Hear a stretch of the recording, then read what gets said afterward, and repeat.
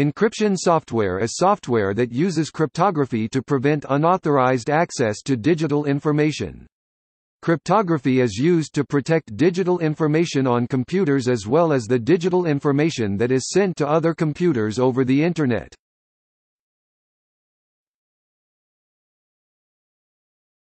Topic: Classification.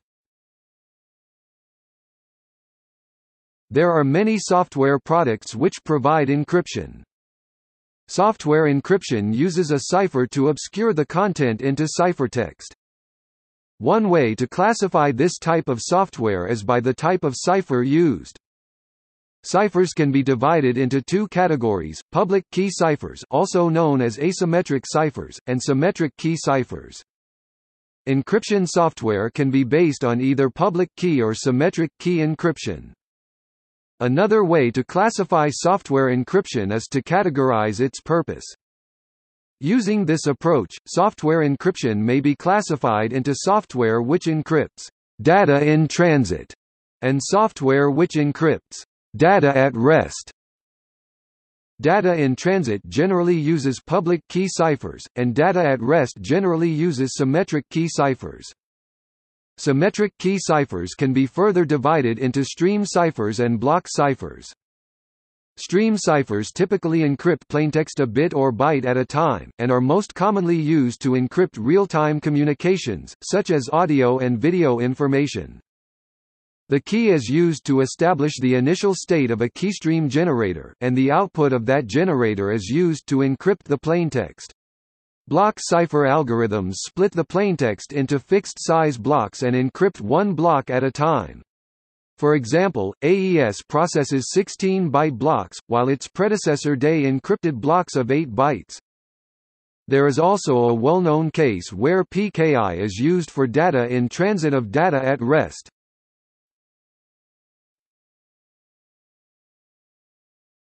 Topic: Data in transit. Data in transit is data that is being sent over a computer network.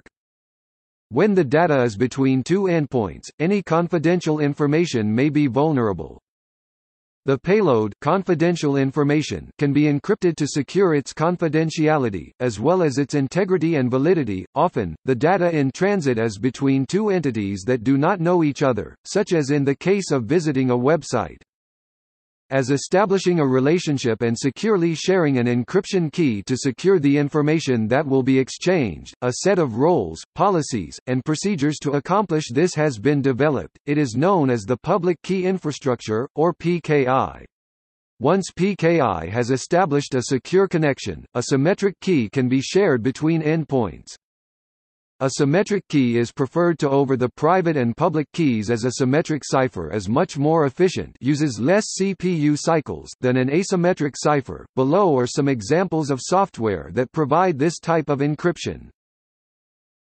IP security (IPsec), secure copy (SCP), secure email, secure shell (SSH), SSH file transfer protocol (SFTP), web communication, HTTPS.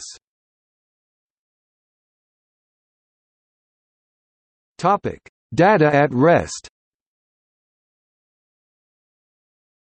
Data at rest refers to data that has been saved to persistent storage. Data at rest is generally encrypted by a symmetric key. Encryption may be applied at different layers in the storage stack. For example, encryption can be configured at the disk layer, on a subset of a disk called a partition, on a volume, which is a combination of disks or partitions, at the layer of a file system, or within user space applications such as database or other applications that run on the host operating system. With full disk encryption, the entire disk is encrypted except for the bits necessary to boot or access the disk when not using an unencrypted boot/preboot partition. As disks can be partitioned into multiple partitions, partition encryption can be used to encrypt individual disk partitions. Volumes, created by combining two or more partitions, can be encrypted using volume encryption. File systems, also composed of one or more partitions, can be encrypted using filesystem-level encryption. Directories are referred to as encrypted when the files within the directory are encrypted. File encryption encrypts a single file.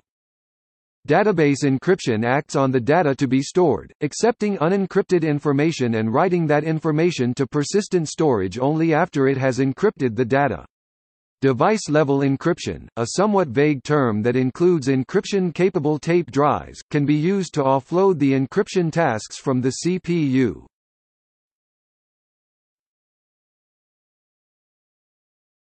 Topic: Transit of data at rest. When there is a need to securely transmit data at rest, without the ability to create a secure connection, user space tools have been developed that support this need. These tools rely upon the receiver publishing their public key, and the sender being able to obtain that public key. The sender is then able to create a symmetric key to encrypt the information, and then use the receiver's public key to securely protect the transmission of the information and the symmetric key. This allows secure transmission of information from one party to another. Below are some examples of software that provide this type of encryption. GNU Privacy Guard (GNUPG or GPG). Pretty Good Privacy (PGP). Topic: See also: Cryptographic protocol, public key asymmetric algorithms, symmetric algorithms, transport layer security, comparison of disk encryption software.